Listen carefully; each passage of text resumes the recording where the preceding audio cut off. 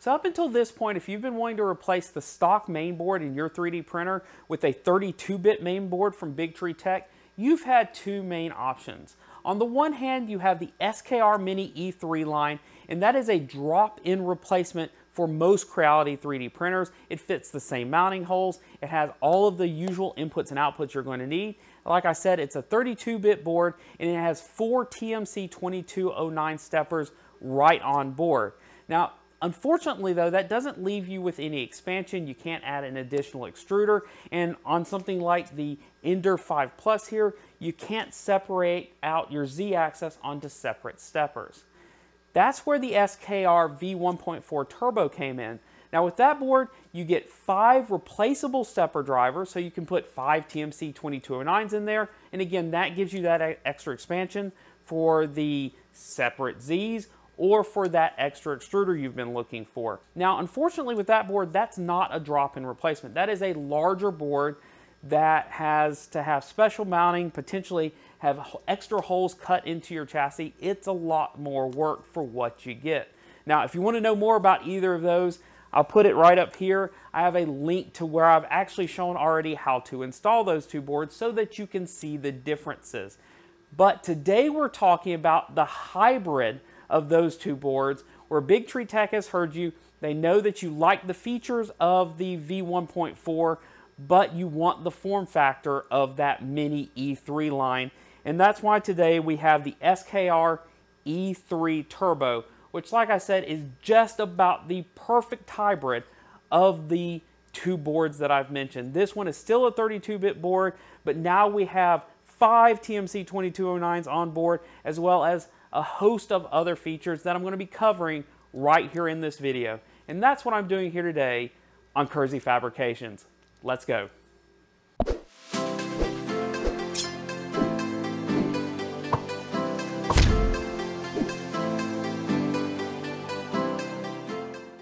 So in this video, I'm going to do my usual thing where I walk you through the features and details of the board. I'm going to walk you through the pinout diagram of the board for those installing it on just about any printer. I'm going to show you the installation of it on my Creality Ender 5 Plus as an example. Then I will walk you through the firmware steps in case you're configuring this for yourself. I'll just be providing a few tips and tricks to get you started. And then, of course, I'm going to do some test prints and give you my final thoughts on this new main board. So let's get started. So first of all, I'm going to pop up here on the screen a few of the features that they wanted to highlight when they released this board, and let me talk about a couple of them. So first of all, this is a hybrid of the SKR V1.4 Turbo and the SKR Mini line, taking almost all of the features of the Turbo and putting it in a much smaller package with the correct hole alignment for most Creality printers. Now, beyond the features that we're going to be talking about in a minute, which I have on the table, I wanted to point out that they added a lot of protection on this board. I know people have complained on the various boards that it was fairly easy to short out some of these boards using the USB or other inputs. You could pop something on the board. So they added protection for the thermistor. They also added protection for the USB port, which is a terrific thing to do given the fact that you can't always control everything about the devices this is going to be hooking up to. And you also know that they added an onboard mainboard thermistor, which is going to give you the temperature at the board, and that's a nice thing to have in case you're worried that the chassis itself is getting too warm, the chassis being the place that the main board is going to be stored. Now let's switch over to my table that I've shown you in the previous videos, which compares a lot of the current offerings of the Bigtreetech main boards. Now looking down this chart, you'll notice that this board has the same processor and the same flash, because that's part of the processor, as the V1.4 Turbo. This uses the LPC1769 32-bit processor, which has a 512 kilobyte flash on board, which from everything I can see will hold pretty much anything in Marling you're looking for, particularly for any of your standard printer configurations and considering the inputs and outputs available on the board. Now, as I mentioned in the introduction, this has 5 TMC 2209s on board, and of course that gives us support for that additional Z-stepper or an extra extruder if you've been looking to add that dual extruder configuration. Now, like the Mini E3, this board has 2 CNC fans plus 1 additional always on fan. Now, if you're not familiar with that term, CNC means that we can control the speed of that fan. We can control whether it's on or off in our firmware. That will allow us to turn it on and off as needed rather than it being on all the time. Now, much like the Mini E3 line, they've added EEPROM to this board, which is a huge feature for me because I believe every printer board should have a dedicated EEPROM. If you're not familiar with EEPROM, that's where we can store the settings of the printer so that it's available each time we boot. Now, the alternative to that is usually using up part of our flash for it or even sticking those settings on an SD card, which means you lose it if you ever swap SD cards. And I've always hated both of those options, so it's good to see that the EEPROM has been brought over here. Just like the other 2 boards in this line, we have NeoPixel support if you've ever wanted to add lighting to your printer. And unlike the SKR Mini, they've also added I2C and UART expansion as outputs in case you had any extra peripherals that you wanted to add to your 3D printer that use those interfaces. Now, the last thing I want to mention, of course, is the price, which is down at the bottom of this chart. And you'll notice the Mini E3 version 2.0, according to Amazon pricing, is currently going for $45.99 as the time I compiled this chart. The E3 Turbo, the new board we're talking about today, is $52.99. So you're only talking about a difference of $7 for that extra stepper and the extra features. And the V1.4 Turbo will set you back $68.99 if you want to add 5 steppers to it. You may be able to get a little bit cheaper than that depending on who you find that has steppers and how they're bundling those steppers. But as you can see, the pricing of this board is way closer to the Mini E3 line, which makes this upgrade a bargain for that $7 price difference. And I have to say, as long as everything goes well with my installation and it performs just like the E3 Turbo, I have to say this is going to be a huge win from a price perspective. I really won't see any reason to go with that V1.4 Turbo unless you really want replaceable steppers or a couple of those other less used features that only certain people are going to care about. But anyway, I think it's about time to go ahead and move forward with our installation. Future Kris here with some information that's really going to come in handy if you get into the installation of this main board into the Ender 5 Plus, and that's that these 2 boards are not the same size. This is the SKR Mini E3 version 2.0, which I've installed previously.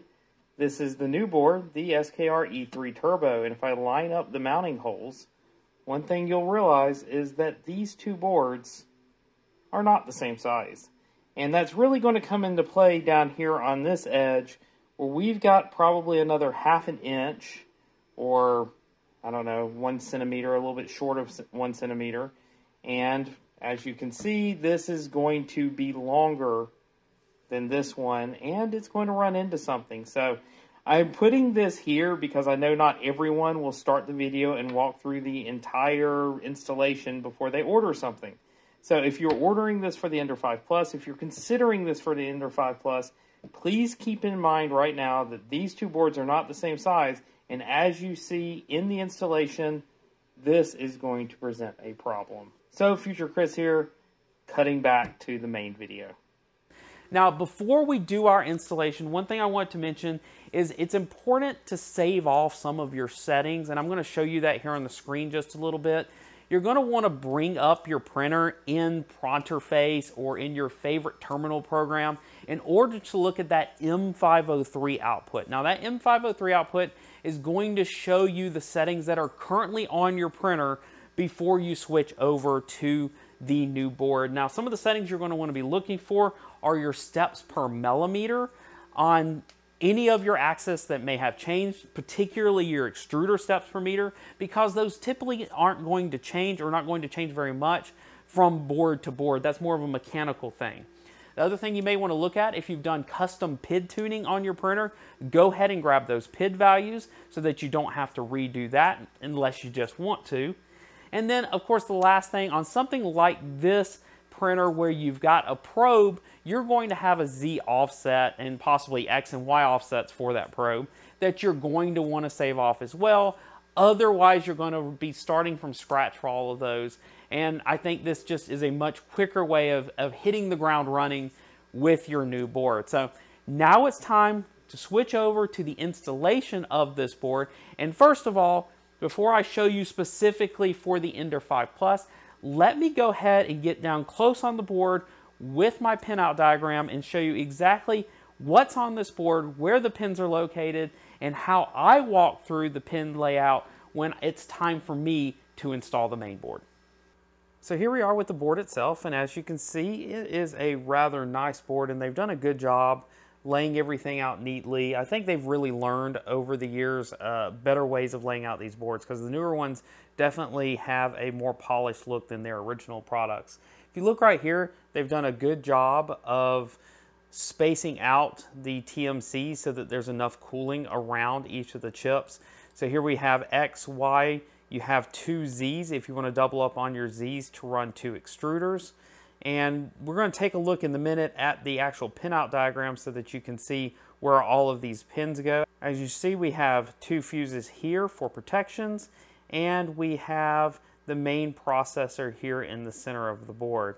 Now, one thing they also added to this board that they haven't had on other boards are these removable connectors to make installing these hot ends a lot easier. These come off, you can screw in your connectors, and then these just pop back into the board for easy installation. So we're going to be taking advantage of those when we install this board. So let's take a look at our pinout diagram. So this is the pinout diagram for this board.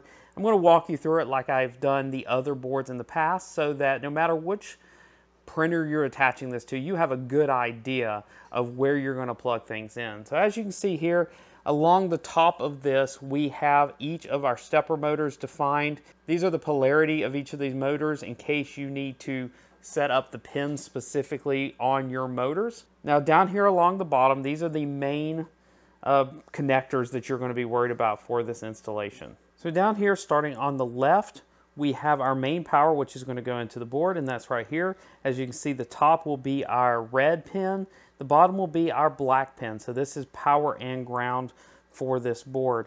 Now right here, we also have another power connector. Now this can go anywhere that needs 12 or 24 volt power. So this can be used, for example, for another fan, something like that that's going to have constant power to it with whatever the input voltage is to match. Now right here we have our heat bed. We're going to plug this in, whether we have this going to another MOSFET or whether we have it going directly to the heat bed. That goes right here. And as you can see, anytime you see a number like this instead of, you know, power or heat or ground or something like that, then that's going to mean that that is a controlled port that is going directly to the CPU for control. So down here we have our two hot ends. So this is hot end 0, hot end 1. As you can see with all three of these, on the left is going to be our red pin. So this is our live power. On the right is going to be our ground pin, and that matches up right here. See, you see plus and you see minus, plus, minus, plus, minus. This SWD is for software debugging. You're not going to mess with that on any of our installations. Down here we have fan 2. We're going to start there. Fan 2 is an always on fan, and as you can see right here, we have heat and ground. They're using heat to mean, you know, live power, 12 volt, 24 volt, whatever going into your main board. So right here we have fan 0 and fan 1. Now these two are the same. These are our CNC fans, meaning they're controlled by our firmware. So on the left, you're going to have your plus, and on the right, you're going to have your ground or your minus, so red and black typically. And as you can see, again, with these numbers right here, that means that those are going to the CPU for control, and that, if we were dealing with it in software ourselves and having to set up the board, those are the definitions for those pins. Right here, this is our TFT, so if we're using any sort of touch screen, any sort of display that uses the serial terminal, that's where that's going to plug in right here. So for example, on something like our TFT35, TFT50, TFT70, all of those which have that 5-pin black connector as well, those are going to plug in right here. This PS on right here is if you're using an external power supply. These are all of our end stops, and as you can see, all of the end stops are going to have our negative or our black terminal on the left, and on the right is going to be our signals to those. Right here, this is where our NeoPixels are going to plug in. This is another power detection circuit right here. Again, we're not going to use that in today's installation, but if you have something that uses power detection, that's going to go right there. Right here we have THB, TH0, TH1. Those are our thermistors, and this is our thermistor for the bed, our thermistor for our first hot end, and our thermistor for our second hot end. And these do not matter in terms of polarity because all this is usually a resistance. So it's just the resistance across these pins. So this is non-polarized in any way. So moving up here, this is our Z probe. So if we are plugging in, for example, our BL Touch is going to go right here. Now, of course, I've talked about this in the past. If you are using your BL Touch as an end stop, which we are on the Ender 5 Plus, I like to still use this Z stop for my BL Touch's black and white wire. It's just a personal preference. This is the way I set up my firmware. But you can set up that black and white wire down here as well. Again, it doesn't really matter, but if you download my firmware, we're going to hook up that black and white wire right here. This expansion port 1 here is going to be typically for our display. In Marling, we call this a CR10 display because it uses a single 10-pin port to go for our Marling type text-based display, which is right here. This EEPROM right here, what this is actually is our I2C output. So if you have any external I2C peripherals, they're gonna go here. This auxiliary 2 right here, this is for external peripherals. Again, I believe this is our UART output that we talked about. And then again, right here, this is our USB port that we've seen on our board. And that should be it for all of our mainboard connections. That should cover you to hook up almost anything you've got. Now, when I come to the Z probe, I will show you which wire goes where when I'm hooking it to my BL Touch. So if you need to know more about the BL Touch hookup, then look for it in a few minutes in this video. So let's get to installing this board in my system.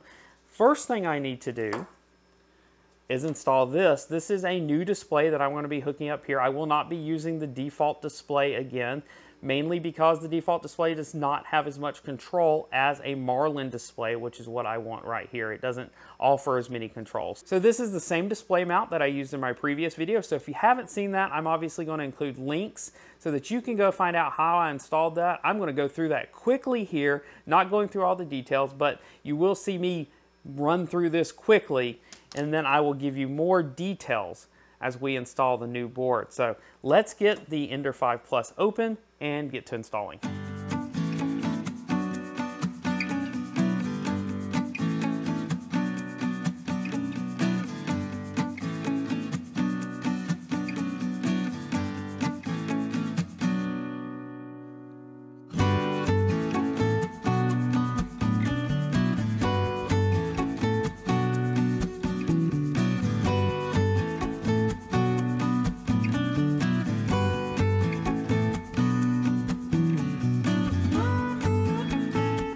So from that point, as you can see, everything comes off really easily because everything's labeled.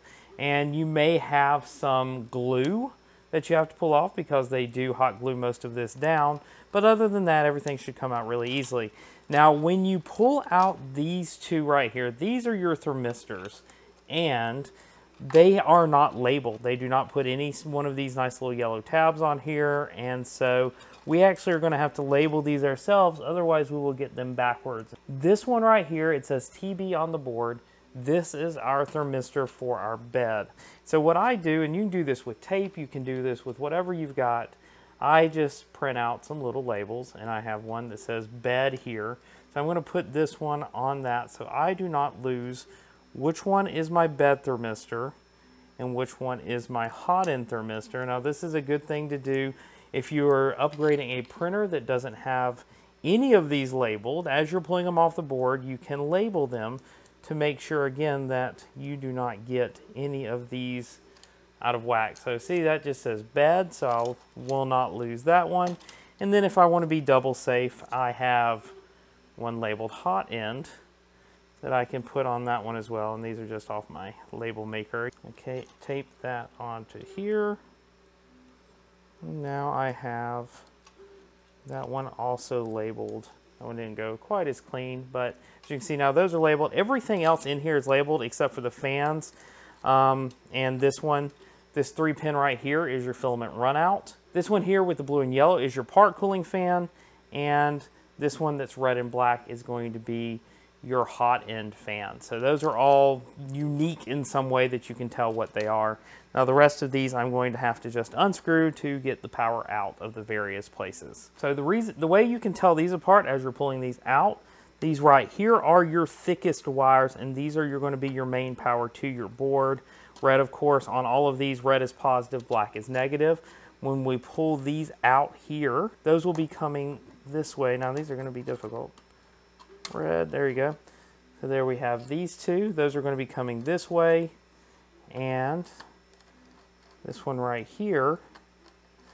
Notice it's a little thin wire. This is going to be for your bed, because our bed here has its own MOSFET. So on this particular printer, the separate MOSFET has these polarized red and black that we need to pay attention to.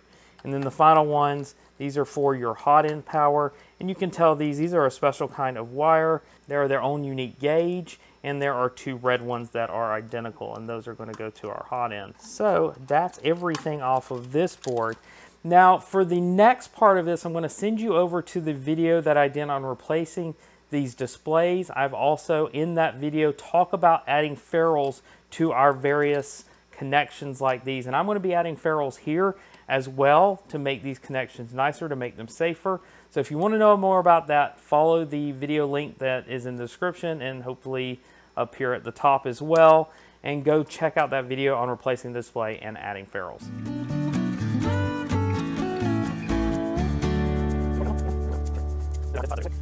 Now, unlike my previous Ender 5 Plus, my other one did not have one of these ground wires. And this ground wire, I think, is for the chassis.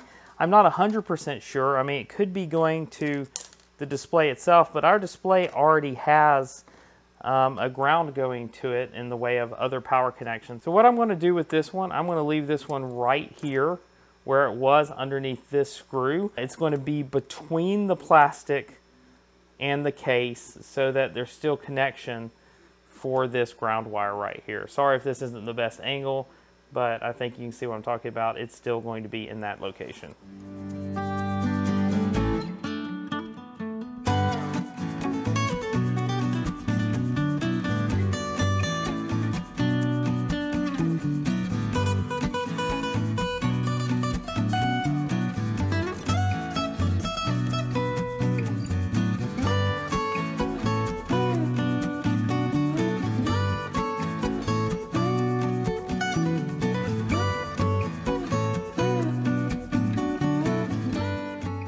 And as I mentioned in my previous video, now we still have access to this USB port over here, and we have access to our SD card, which is over here. So we are ready to go with this display. We can turn this back over. Now let's talk more about the board. Okay, so as I mentioned previously, all of these wires come out pretty easily. You may have to remove a little bit of hot glue, but that's it. And we've labeled the only 2 wires that are not unique in some way with either a tape or some sort of label that we've made. At this point, all of these connectors are out of here as well, and those are just screw connectors that are easy to remove when you lower these screws. Now, in this board, you'll find 4 screws. There's going to be one here, one here, one here, and one here. So let's go ahead and pull those out. All right, we're done with this board now. We can put it off to the side. We're going to want to take all of those screws, came out of this board. Now I'm going to go ahead and, as I mentioned before, I'm going to put ferrules on some of these connectors to make them easier to insert and obviously to make them safer. There we go, all ferruled up. Let's install the board. So here's the new main board that I showed you before. Again, this is laid out the same way that the old board is. We've got our micro SD card slot here and our USB port there, so they're going to go that way. And here are the 4 possibly 5 if you have it, but we don't have it in this case, screws for this board.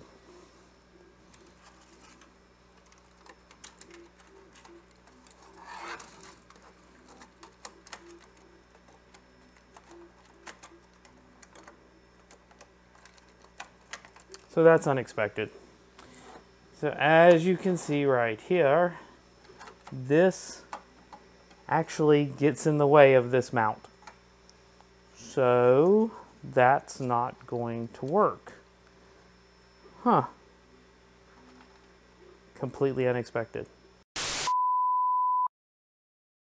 So I guess it's time to do an on-the-fly mod of this and cut this out a bit so that we can mount this like we're supposed to, because this is not the drop-in solution that I was promised. And this is definitely not what you want to see when you go to install it. It's definitely running into that. So what are we going to do? I guess I'm going to be cutting off some of this.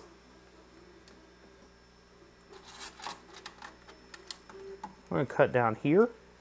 Go ahead and make sure I'm not cutting anything else. That should not be a problem. Let's just cut that PLA off right there. All right.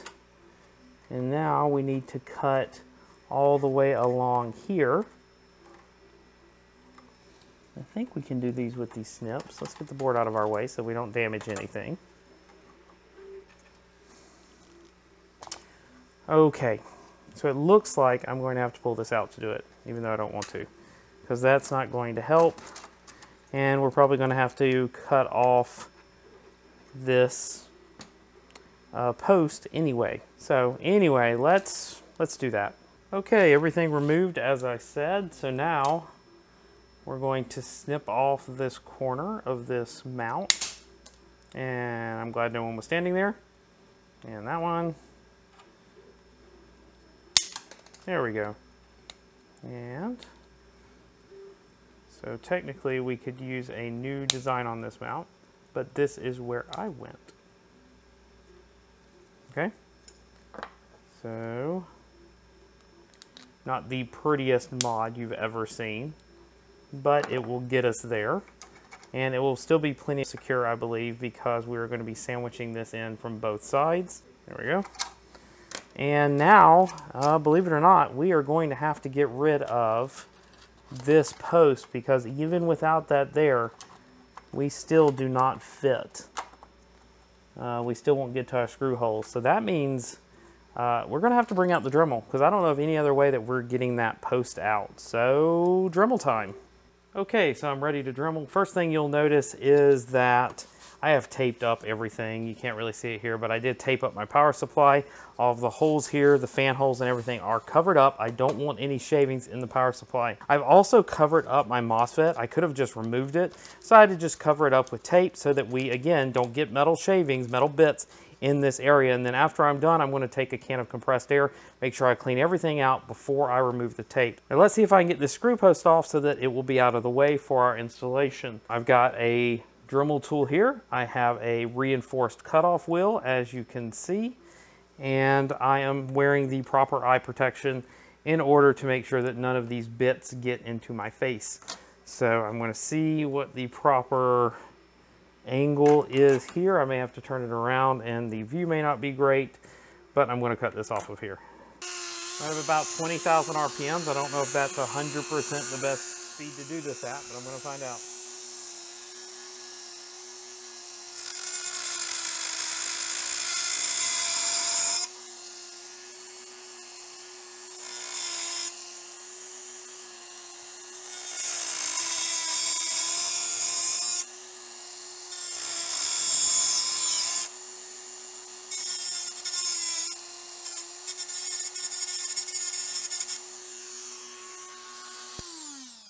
There we go, 20,000 RPM seem to have done the trick, because I no longer have, and I'm sure that's hot, but anyway, because I no longer have a post in my way. So there we go. I'm going to, again, let's clean this out with some compressed air. All right, that should be good. Now we can remove all of our tape. Trust me, the wasted tape is well worth it here, because we do not want this in our electronics. That was pretty clean. let's see now if the board fits the way it's supposed to. Here's the board, there's the connections. They get all of our wires out of the way. As you can see now, everything matches up. This is not going to hit anything. I can reinstall my display now and get back to where I was before this mess. So we'll see if removing that post somehow interferes with this mounting correctly, or it being mounted stably so that we don't get any wiggle on that display. We'll find that out when I get everything reinstalled. But as you can see, cutting that off does fix the problem. So a little bit closer for board installation here, and as you can see, this is all ready to go. I went ahead, finished cutting all of this off, made sure that it was not sharp so that it wouldn't cut me while I was messing around in here. But that's all it took. I cut it here, and of course you saw me cut off that screw post right there. So let's go ahead, let's see if our board fits now. So we're going to take it, it goes in this way because of course we have to line up our USB and micro SD card, and that should go right in there, and as you can see it does, and our screw holes are lining up, and we still have room to plug everything in, so this looks good. One thing I also wanted to show you, and we can see this from the top as well, this is still extremely secure.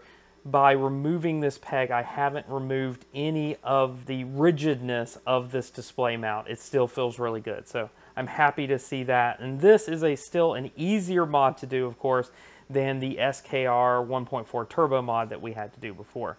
So let's go ahead. We're going to go ahead and screw in this main board, and then we'll be ready for wiring. Okay, everything is in there now. So now we can come in here and go ahead and start reconnecting everything back up. So anytime I do this, I always have my wiring diagram close by, the one we just went over, and I will orient it to face the direction that I have the board installed. Now this makes it a lot easier to figure out where everything needs to be plugged in. So first of all, let's go ahead and do everything on this side of the board first, because obviously we don't want to be having to fool with these to try to get under here.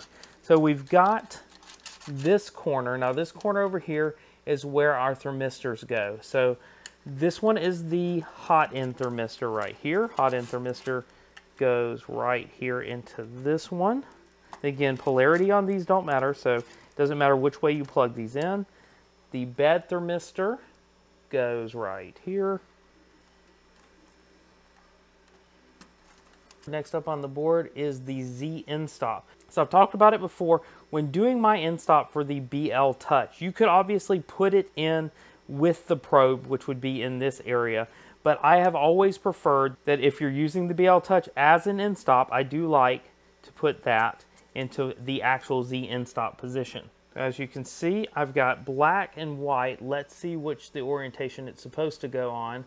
Now this is backwards on my board. On my diagram, I have ground on what will be the right on the camera, and the white should be on the left. So I'm going to have to swap these around. That means that I need to get a small screwdriver to put in here so that I can swap these around. So here we are. I have the smallest screwdriver tip I had in my set. This may be too small, but it also might work pretty well. I'm going to push that in here. That should allow me to pull the black one out. So thanks to a little bit of overzealous glue, I was just forced to do one of the least favorite things that I like to do in all of electronics, and that was to put new connectors on this cable. Basically, there was so much glue in this that I was unable to get these out without breaking the wires off of the connectors. So anyway, side story, I just had to put new connectors on there, and it sucked. So right now, let's go ahead and do this the right way. So this is going to go in here like this, and if that goes in here like this, the ground is on my right, and then the signal is going to go on my left, and I hope there's not still too much glue in there because I can't get any more out. And it looks like there is, so I guess I'm stuck pulling more glue out of that holder. I might just cut some out at this point. I'm about tired of it. Let's try again. Alright, so signal goes on this side. There we go. So black and white are in there just like it's supposed to be. Let's move these all out of the way. I want to move this back over so you can see what I'm doing. And then that means that white will be on our left and ground will be on our right. That plugs in there. Okay, next up is the Y end stop, which should be labeled nicely for us. These are these 2-pin wires here, so you see this one says Y. That's going to go next down here. Again, unlike the BL Touch, these don't have a left and a right, so we don't have to worry about them. And notice that one says X right there, so that will go in here next. Okay, so all that bottom row is now filled in. Now let's go ahead and we can move to our screw-in connectors. Now, as I mentioned before, these come out now. So what we have here, this is hot end 1, this is hot end 0, so we're going to pull out hot end 0. So here is our connector, as you can see right there. This has 2 screws here. We're going to stick our terminals in there, and then we can tighten those down, and then we can just add this in here. What we're looking for are the 2 red ones that we put ferrules on before, and hopefully there's a little bit of give here. If not, you're going to have to pull it from the outside and push it in just a little bit and shorten that cable, but these should reach. Now again, there's no particular polarity on the hot end ones. I'm going to put one here. I'm going to put one here. Let's see, are those actually already down? No, they're not down yet. So that's the first thing we have to do, is let them down. Let me show you what this looks like as we're doing this. As you can see there, it comes down, it opens up. Same thing with this one. Okay, so now that we've got those down, they're ready to receive the ferrules. We'll get those pushed in here. There we go, there's one. And there's the other one. Okay, now we'll just tighten those down. And you can tighten these down pretty good with the ferrules on them, because that's actually going to crimp them further onto the wire. You don't really have to worry about it. And once that's in there, as I mentioned, these just pull in and out of here. So once we snap that back down, that is all set. So next up here we have the bed, and we have an extra power connector, and then we actually have the power for the board. So right here is the bed, and according to this, you can see right here, it's negative and positive. So negative is going to be our left, positive is going to be on our right. We need to keep looking at this as we go in case any time they decide to change them on us. So just as before, we need to drop down these connectors. Once they're dropped down, we can put our ferrules in those slots. So we're going to put negative on this side and tighten it down. Okay, then we can take positive on this side and tighten it down. Now for this installation, we're not going to be using this extra power for anything. Now if you had an extra fan somewhere that you wanted to use, you could plug that in there. Anything else that might need 24 volts, or if you just wanted to come off your board with anything. And then right here we have the main power for the board. And according to this, it's going to be our positive on the left and our negative on the right, or I should say positive on this end, negative on this end. So again, just as before, let's lower those down. Lower that down. Okay, we can put our positive on this side. Now these may have to come down a little bit further, obviously, because these ferrules are pretty big. But I may have gotten it there. Let's find out. I think that's on there. Again, I'm going to tighten these down pretty good so that it will crimp that connector on there correctly. Put that one in there. There we go. You can see it come up there. And that one is also tightened in there well. I'm going to give all of these wires a little bit of a tug. Make sure everything is in there correctly. I think we've got it all. So let's go to the next row of connectors. So next up is our E1 stop, but since we're not running a second extruder, we're not going to be using that. And then we have our E0 stop. So E0 stop is actually going to be our filament runout sensor. Now let's make sure that all of the wires are correct on this one. So according to this, it needs to be 5 volt here, ground in the center, and then signal. That's exactly what we have here. It's exactly the way it was wired on our previous stock board. So that should go straight in here without any problems. Next up, we have the PS on, which we will not be using. And then we have fan 1. Now fan 1, I have defined as our hot end fan. What that means is that this hot end will now be thermally controlled by the main board. So if the hot end ever gets above 50, the fan will turn on automatically rather than being on all the time and making noise when you don't need it to. So again, I'm going to check polarity on this. I'm going to make sure we have ground and we have heat, as it calls it. So this one is correct. That's going to go right here. And then same thing on the next one. The next one is our fan 0. Fan 0 is always going to be the part cooling fan. Going to make sure that that's correct here. That is also correct in terms of the way the pinouts are. And that's going to go right here. So again, now both of these fans are going to be controlled by the firmware itself. So when they come on and off, will be controlled by the computer. Okay, so I went ahead and took the opportunity right now to go ahead and install these heat sinks because I wanted to make sure I did that before I moved on to these connectors. All you have to do is peel off these blue covers off of the heatsink tape off the back of these, and then they will go on here. Again, I just did it now so that I didn't forget to do it before I covered everything up here. Now right now, let's go ahead and do the BL Touch before I forget it as well. And notice the colors on here are orange, which is going to be signal for BL Touch. Brown is ground, and red is our power. So the brown and the red on here are swapped, and we need to swap those around. Now this one's easier to do than the other connector because all you have to do is just barely pull up on these, and then you can swap them. I'm not swapping the orange, I'm only swapping the red and the brown, and we just pull up on that connector. So there the brown comes out. There we go. And then we pull out the red connector.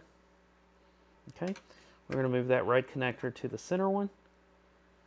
Make sure you have your keys on the correct side so that they lock back in. And we'll put the brown on the end. And you should see those click in place, and they should not pull back out easily. So again, we have brown, red, and orange. They're going to go in like this. And we're going to have to pull just a little bit on this one, and it should go into this end of this connector right here. This is the Z probe connector, and hopefully if you have a little bit you need to pull on these just a little bit, that's fine. You can pull on those, and then you'll have a little bit of slack just like that. So again, brown, red, orange.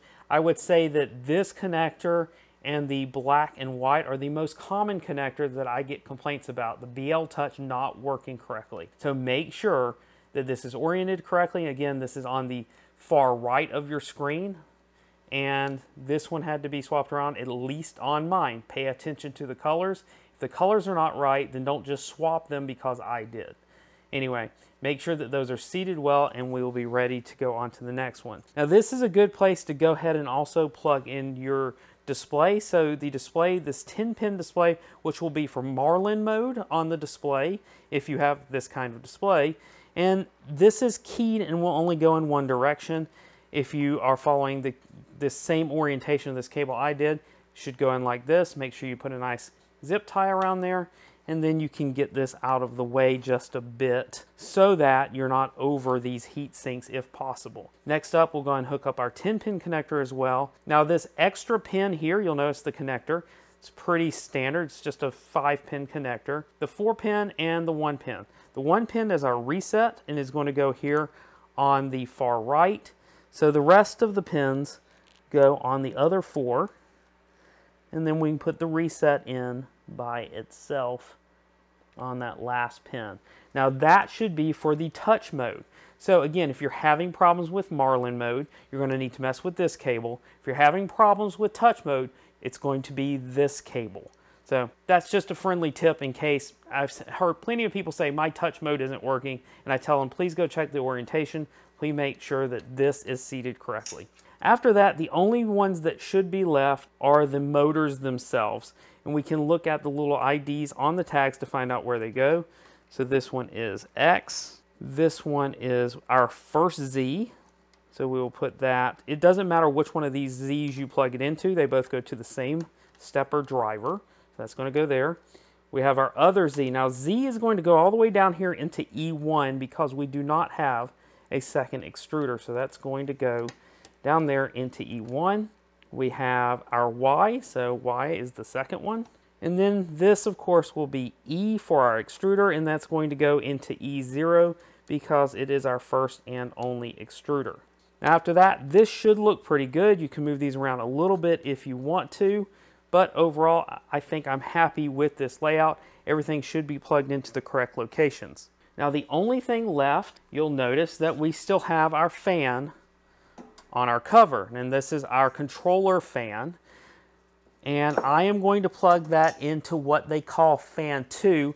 This point is very difficult to see because it's covered by a lot of wires in this area, but I can tell you that plus is going to go towards this direction, minus is going to go towards that direction, and you'll need to just get right in here, and that'll go right on there. There's not a socket for it, it'll just slide straight over the pins, but I think with all the wires in there and the connectors around it, there shouldn't be any problem with that coming undone. And then we can patch everything up, we can close the lid, we're ready to flip it over, give it a shot, see if it all comes on. So while I'm doing that, why don't you guys go head over to the computer, take a look at the changes that I needed to make on Marling to get this board working. It's not going to be an exhausted list, it's just going to be these components specific to this board. I'll show you what I did on my firmware.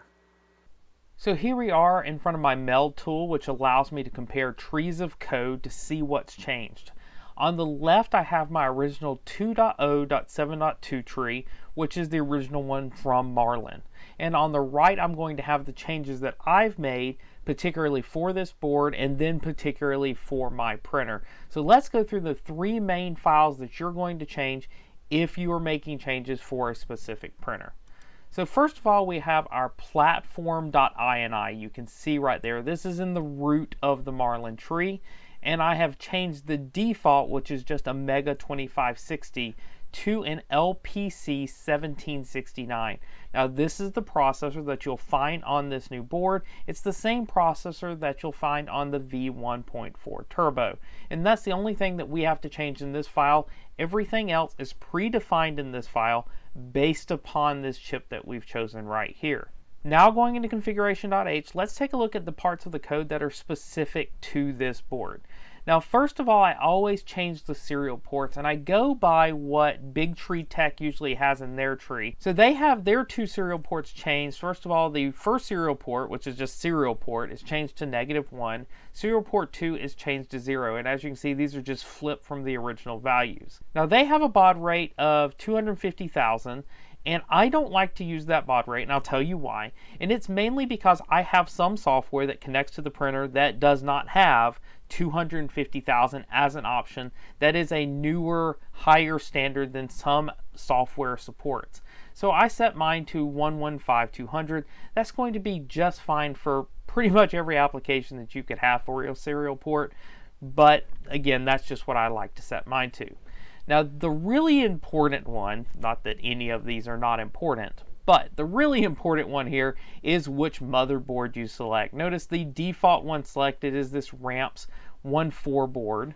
And of course, we're going to have to change that to our Bigtreetech SKR E3 Turbo, which is defined in the latest trees. Now next up, as we move further down this file, you'll see you have your driver types. Now obviously on this board we have 5 drivers, and they are soldered onto the board, so they're not changeable. So we're going to go ahead and set this the same on every installation, and these are going to be set to the TMC 2209 for all 5 of these. Now the names of these may change depending on what you use that second stepper for. So for my firmware, for example, I'm using that as a second Z driver. So Z2 driver is defined as TMC 2209. Now, if instead you were going to set that as your second extruder rather than a second Z driver, then you would undefine this right here, this E1 driver type, and set it to TMC 2209, just like I did with this Z2 driver, which would be commented out in the case that you're using it as a second extruder instead of a second Z. Now, since we do have a board that has a built-on EEPROM, you're definitely going to want your EEPROM settings able to be saved. So you're going to undefine this define EEPROM settings, which is right here. That will turn on that EEPROM and make it where you store those settings locally. We obviously have SD card support on this board, so that needs to be undefined. And the last thing you'll find in this particular file is this CR10 stock display. And what this is again, that's that 10-pin header that we use to go to the Marling display. And that will give us that text/graphical display that we're also familiar with. Now we can go over to the configuration_adv.h, which is also located in that Marling directory, same place that that last file was found. So the first thing I'm going to be looking for in this file is what am I going to do with that fan1 header that I'm using on the board. Now, as I mentioned, I'm using that to control whether the hot end fan turns on or off, and that's where this E0 auto fan pin comes in. Now that fan1 pin is already predefined by our board as fan1_pin. So when it comes to this E0 auto fan pin, all I have to do is set that pin right here. Notice -1 would be disabled, which is what it's set to by default, and I'm just going to define it as fan1_pin. Now there are other settings down here that will control exactly how this works, but I left mine as defaults because the defaults are actually very sane and are good defaults. Let's see what's next in this file. So as I showed when I was setting things up, I am using that second stepper driver for my second Z stepper motor so that I can do some auto leveling. And you'll find that right here, the number of Z steppers I changed from 1 to 2. That lets Marling know that we are using that second, which would have been E1 stepper driver, as a second Z stepper, and it knows what to do with that information.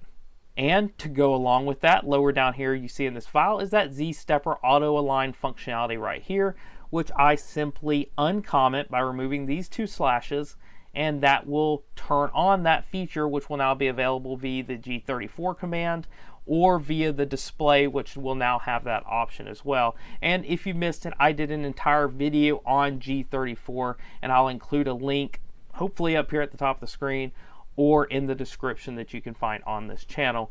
Now if you want to, you can also specify exactly where you want those Z-stepper auto align points to be on your bed, which is what I did right here, but that's up to you. You can try using the defaults if that works. Now when using one of these Bigtreetech boards with a Bigtreetech display, you're going to have the option of which SD card slot do you want to do when loading code in your Marling mode. So here's where we make that selection, is you can use either LCD or onboard. Notice that the default, if this is uncommented, is going to be LCD. Now I just like to use the one on board. It's the one I'm used to using and it's convenient for me. So I have it uncommented here, and then I have selected onboard, which will make it use that onboard SD card slot for Marling mode. Now while you're in this file, you may want to come down to this has trinamic config section to actually set the current for your stepper drivers. Now this is going to vary greatly depending on your printer and how much current you need to drive your different axis. So you'll see here on my Ender 5 Plus, for example, that I need lower current than the default for both of my Z axis and my X axis, which I've lowered them to 650 milliamps. But on the Y-axis, for example, I left it at 800 because that's a heavier axis and that does require a little bit more to move without losing steps. So visit this section if you think you need to lower those or raise those up depending on your printer. Now in this section here, right below the trinamic section, there are a couple of other things I recommend checking out. So this chopper timing, chopper default, make sure you set this depending on whether you have a 12 volt or a 24 volt printer. As you see here, it's 12 volt by default. You're going to want to change that to 24 volt if you have a 24 volt printer. And I also recommend right down here to monitor those trinamic drivers for any errors. So if you'll notice right here, it is commented out by default, and I take that off so that the monitor driver status is enabled. And I think that's it for everything you're going to need to do specific to this board. Everything else is going to be very specific to your printer, and I will not be covering that here. So let's head over to the printer and see how everything works. Okay, everything's buttoned back up. It's ready to go. As you can see, this is my display, and it is really solid still, even though it's missing that one screw. So I'm pretty happy about that. I was a little worried that this now would be wobbly, and it's not at all. The way that that goes on there, it sandwiches that front plate, and it does a really good job of still holding that on there, even without that screw post, so that's good.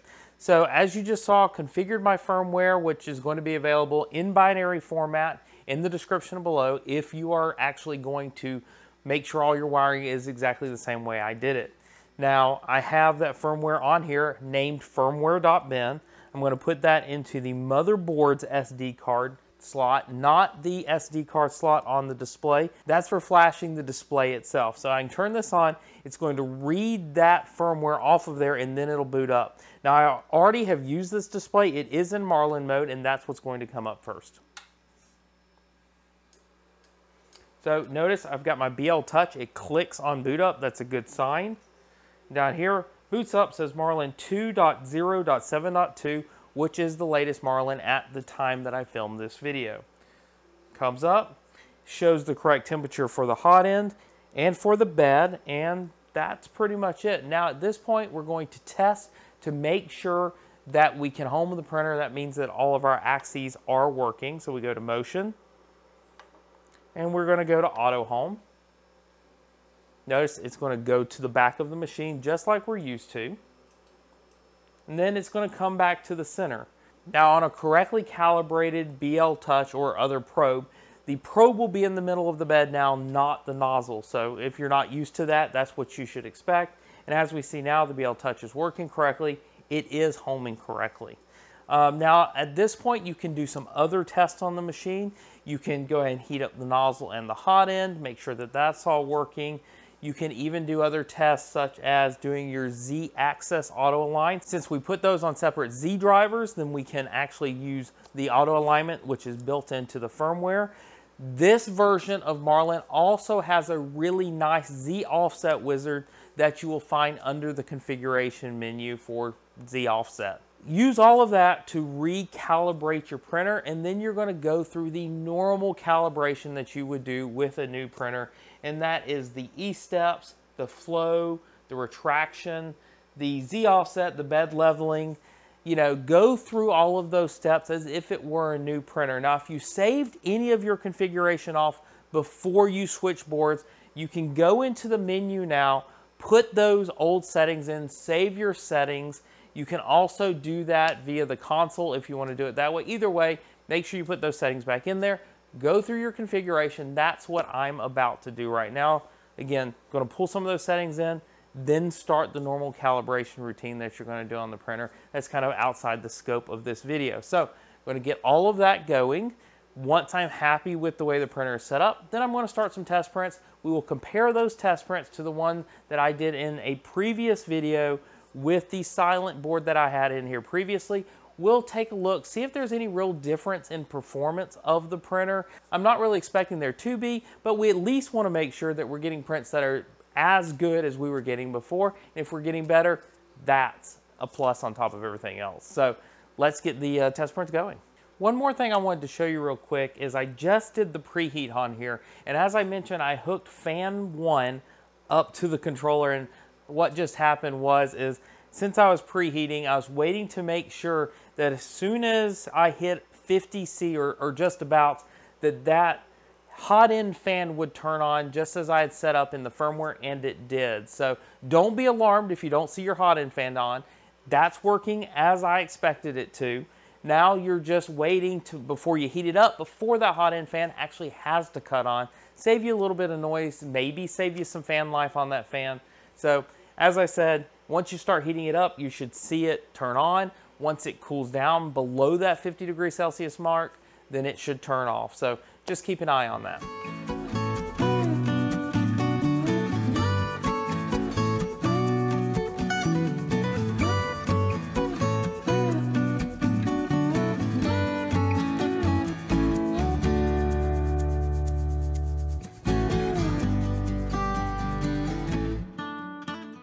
So my test prints are done. Let's take a look at the results. Now, if you saw my review of the MicroSwiss Direct Drive kit that I have installed on this printer now, then you've already seen these blue test prints here because those are the test prints from that review. Now, what I did here is I wanted to see how has that model changed from before the upgrade to after the upgrade. So I printed the exact same G-code, but on this new main board. And what I found was that the test prints are pretty much identical. While there are some obvious differences between the two. I would say that they actually share more similarities than differences. I actually saw the same sort of issues with layer inconsistency that I was seeing before because I still really haven't tuned in this direct drive kit as much as I would like to. Just doing a comparison between the two prints, I would say pretty much that these are identical prints and that the new mainboard hasn't hurt or helped quality at all. Now keep in mind that this was a relatively slow print at 50 millimeters per second, and I really wasn't putting a whole lot of stress on the processor here. And you really aren't going to see a lot of stress on that processor until you go a lot faster. So for example, on the back of the Batman here, I don't see any stuttering or any other issues, whether using the silent board or whether using the new main board. And again, unless I was really trying to go a lot faster or really push my amount of G-code, I'm not going to really push that processor. I've already shown in previous videos how the 32-bit processor can handle a lot more G-code, but these test prints really don't push that here. That's not really what I was trying to show. So what's my overall opinion of this board? Well, as you've seen, I've done several other videos on SKR boards on this channel, and this is another SKR board that offers a mix of features of other boards like I've covered earlier in this video. It is a really good mix of the SKR V1.4 Turbo, which offers a lot of features, and those interchangeable drivers. But if you don't want to go through all the hassle of installing an SKR V1.4, this gives you the convenience of that SKR mini line that will allow you to install it in a lot more machines without as much modification as the V1.4 Turbo. And as I saw here in my Ender 5 Plus, yes, there was more modification than that Mini E3. I did have to cut that one post, and I did have to modify my display mounting bracket, but overall that still wasn't a whole lot of work. If you have a Dremel available and some snips, that was an easy thing to do. And as you can see from the outside, you wouldn't know which board was in that machine. So I'm really happy with the ease of installation and with the performance and features that I'm getting out of this board. I really do think for the mild increase in price that I would probably go with this board at this point over the Mini. And since this board still has that onboard EEPROM and the V1.4 Turbo doesn't, it really wins my prize as the suggested board for most people if they don't mind that little bit of case bashing that they have to do to get this installed. I really do like this board, and I do think it's the best all-around board in their lineup now. Now let's go ahead and wrap this up. Now first of all, I do want to go ahead and let you know that this board was provided by Bigtreetech for the purpose of this video. They wanted me to go ahead and give the lowdown on this board so that you would have as much information as possible when it came time to choose an upgrade. And second of all, if you are looking for anything that I talked about in this video, whether it be hardware or models or firmware, all of those links are in the description. And of course, as I just said, that will go to my firmware, which will match my installation if you don't want to have to build your own firmware. And as people have asked me before, well, what if I want the source? What if I want to make modifications myself? Well, of course, I'm big into open source, and so you can find my GitHub link below that you can also use to modify it yourself, recompile it, and go for whatever features that you want. I try to make it as easy and as painless as possible, no matter what solution you're looking for. So look for those in the description below. Now, as always, I want to go ahead and thank my Patreon supporters. Those folks help this channel keep going with their monthly contributions, and I really want to thank all of them for all they do for this channel. And I also want to thank those that have just come by, have decided to subscribe, to like this video, to let YouTube know that this is something that people will enjoy. And hey, all of you folks who have made it to the very end of this video to watch this part of it, I really appreciate all of that. So again, thanks for watching, and I'm Chris, and this has been Kersey Fabrications. I will see you next time.